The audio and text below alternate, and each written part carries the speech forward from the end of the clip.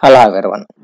We need to find out number of the images due to an object when the object is placed in between two inclined plane mirrors. So, what's the meaning of that? Let us try to understand.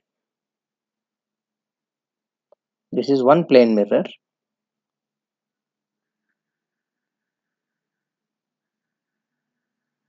This is one more plane mirror.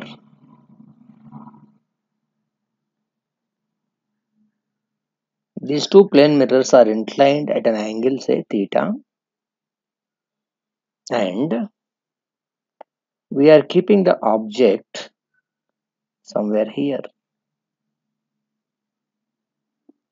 So, this object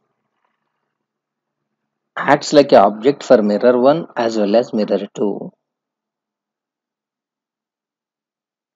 and because of this object how many images are formed is our question. Now there are three different possibilities with this. What is the three different possibilities is, if theta is the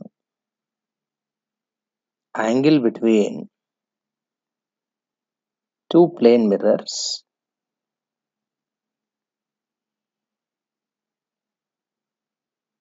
case 1. If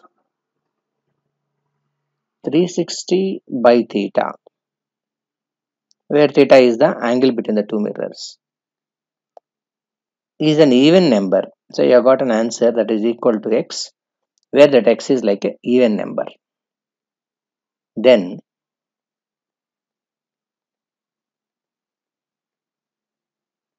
number of the images formed is x minus 1, that is that even number minus 1, or in the other way 360 by theta minus 1 is the number of images. What's the meaning of this? If the angle between the two plane mirrors is, say for example, 60 degree, then we have to look what is 360 by 60, that is 6, which is an even number.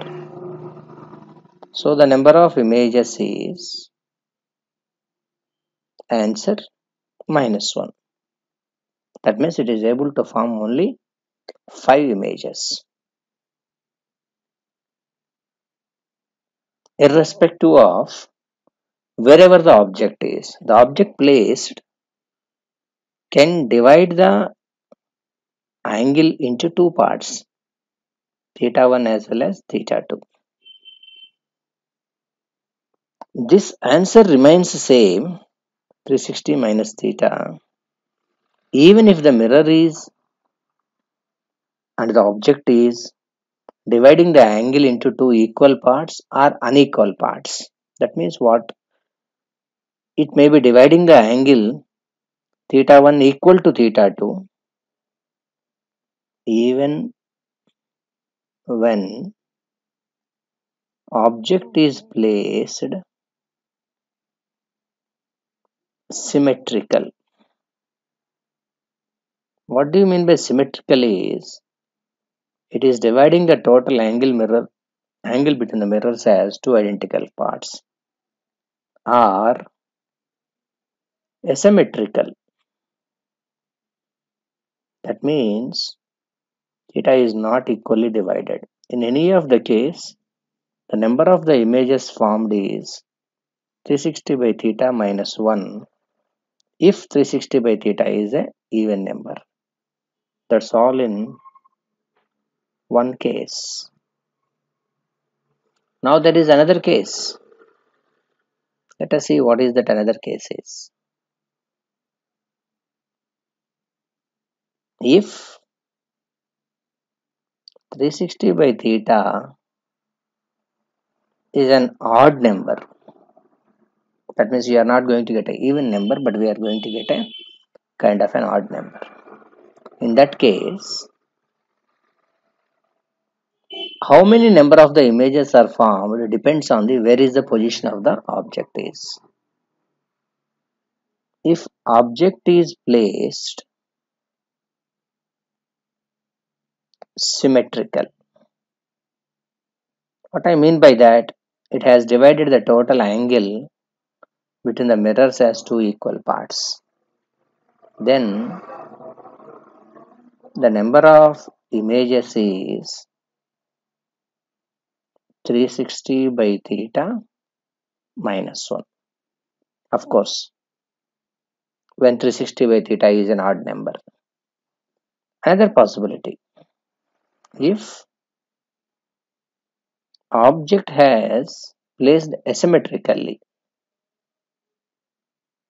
what I mean by that is the object has divided the angle between the two mirrors as two different equal parts. In that case, the number of the images is 360 by theta. That means when compared with the previous case, it is more than 1. Say consider for example,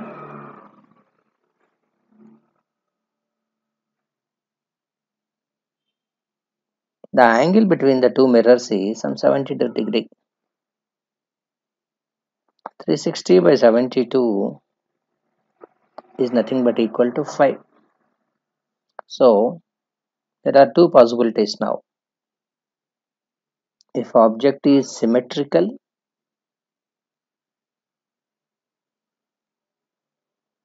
number of images is 5 minus 1, like this. If the object is asymmetrical,